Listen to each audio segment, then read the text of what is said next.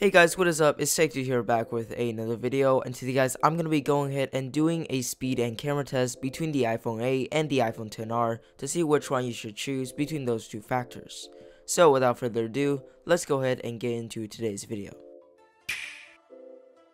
So starting off, we're going to go ahead and do a simple day-to-day speed test like opening apps, then exporting a quick 20-second 1080p video in iMovie, and finally testing out the performance in terms of gaming. So starting off, let's go ahead and launch the camera app, and as you can see right here, the iPhone XR was probably around half a second faster.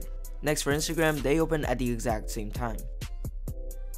For Snapchat, although both loaded at the same time, surprisingly the iPhone 8 did seem to load about a fraction of a second faster. After that, for the App Store, the iPhone 8 actually loaded just a little faster than the XR. For loading web pages in Safari, both the iPhone 8 and XR loaded at the same time, although the iPhone XR loaded the top of the web page first before they both loaded the content.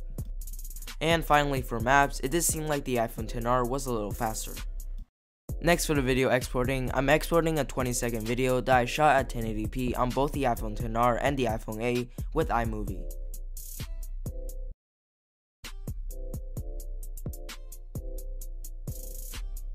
And for the results, it did seem like the iPhone XR was faster again, but only by a second. Finally, for the speed test portion of this video, we're gonna go in and look at gaming on both the iPhone XR and iPhone 8 by playing Fortnite. Starting off with just the app launch time, it seems like again that the iPhone XR is just slightly faster in terms of app launch. However, upon getting into the actual game, on default settings, they were both able to handle pretty decent graphics at 60 FPS with no lag or delay of any sort. So I would say that in terms of gaming, both are really similar as well.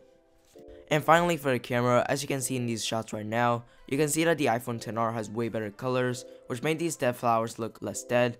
However, other than the colors, most of these photos look pretty similar, and overall both the phones are great in terms of cameras.